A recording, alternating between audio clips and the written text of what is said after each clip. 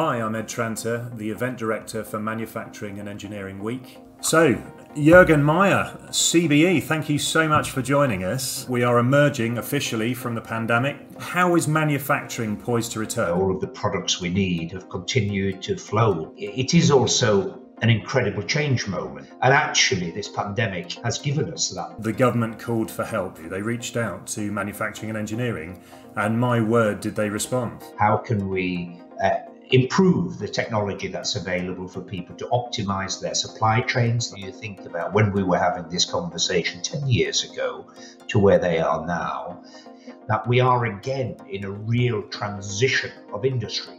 You know, the next wave of industry. So we need to create the jobs. We can't just lose the old and not create the new.